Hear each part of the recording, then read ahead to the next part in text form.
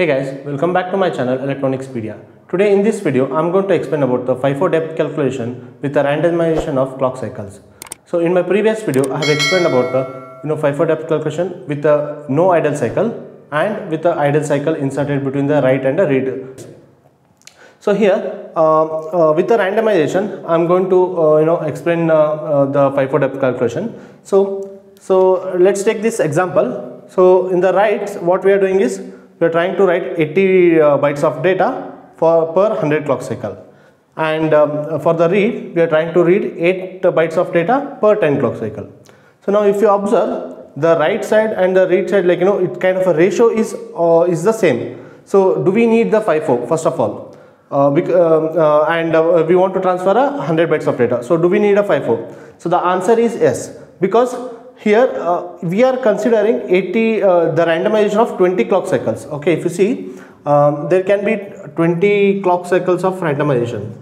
So that means your data may be continuously might be writing, or it is possible that it's some 10 bytes of data it might be writing and taking 1 clock cycle or a 2 clock cycle, idle cycle in between. Like that, any kind of randomization can be possible. So with that in mind, so we need to analyze what are the different possible scenarios that we usually encounter. So let's understand one by one. So okay, so now first case. Okay, so in the first case, what happens? Assume this is my data. Okay, this is my data. So what I'm doing, this is my 0, this is 20. So this is a idle cycle first. Okay, and then this is a total. What we want to write is 160 bytes of data. Okay, so that means here 20 clock cycle idle window, and then I'm writing 80 bytes of data. Okay, so that means here data I'm writing. So this will be 100. So that begins 80 data we are writing, right? So total, so that's why it's 100. Now again here it can be, next one is can be idle. So this is 120. So again 80 bytes of data we are writing. So this is 200. So if you see how many clock cycles total we are taking for writing 160 bytes of data, because here 80 bytes of data we are writing and then the 80 bytes of data. So then total it becomes 160 bytes of data, and we are taking total 200 clock cycles, 200 nanosecond. Assume it's a 200 nanosecond. Just I'm taking example, or it's a 200 clock cycle. Okay, second one. So in the second one, what we are doing, we are interchanging this. Okay, so what we will do is first we will write 80 bytes of data. Okay, and then we will take a idle cycle. So this is 0, this is 80, this is 100, this is 180, and then this is 200. So now here 80 bytes of data, and this is idle.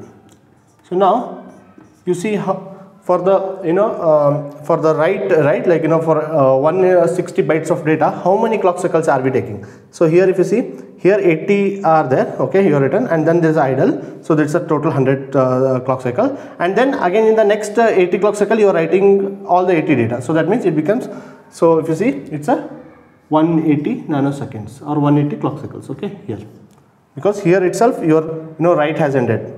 So these idle cycle we will ignore, because you already have written the 160 bytes of data. Now the third case. So here what we are doing,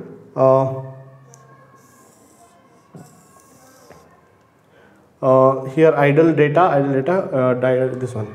So now here it can be, assume this is a idle, and then data you are writing. Okay, so this is a 0, 20, this is 100, and then here again we are writing a data. Okay, then this is 180, and this is 200, this is idle. So if you carefully observe, here 80 bytes of data I am writing out here.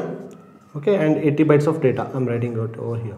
So now if you see, effectively we are just taking 160 clock cycles itself to write all 160 bytes of data.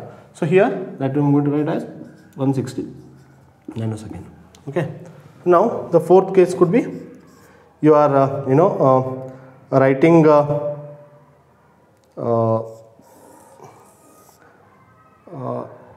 80 bytes of data and then idle and then idle and then data.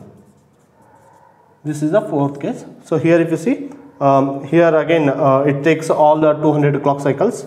Okay, so this is the 200 clock cycles it's going to take, or a 200 nanosecond. Okay, and in the fifth case it's all completely randomized. So it is possible that you will have some 10 chunks of data and then 10 clock cycles, some 2 clock cycles of idle window, like that. You can have all the possible combinations. Okay, so that will still take a 200 nanosecond itself. Okay, with that possible. So this is possible, or it can be some low also, but just saying it will be this one. So if you see, in order to calculate the FIFO depth, okay, so you need to consider the worst case. Worst case means when the write is at the full phase and the read is at the slower side. Okay, so that means if you see, in all of these 5 possible combinations, so at 160 nanosecond here, right, this is the one where you are trying to write all the data, okay, at a less clock cycle, at less number of or a lower number of clock cycles you are trying to write all the data. So this is the case what we have to consider for the FIFO depth. So now we'll try to do the calculations.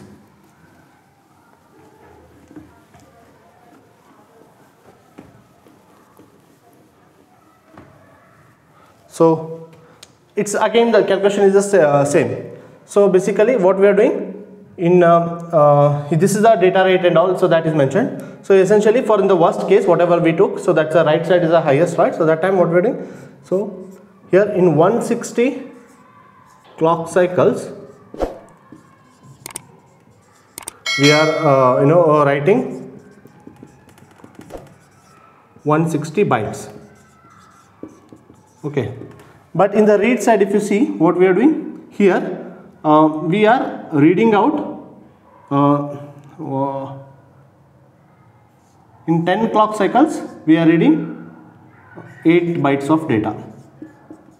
Okay, so in a total of 160 clock cycles, how much data we are going to read? So in a total of 160 clock cycles, how much data we are going to read?